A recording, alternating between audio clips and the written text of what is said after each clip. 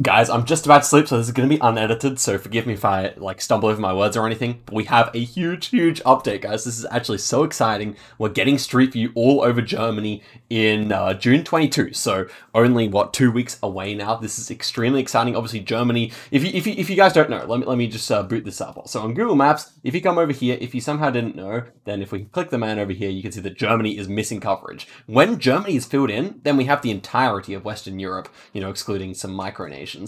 Actually crazy. There hasn't been any Street View update to Germany for over 13 years or something like that. And yeah, this is just so exciting. So, Rainbow will be on Street View. There you go, because he actually walked past the Street View car. They're going to be releasing some 2022, 2023 coverage.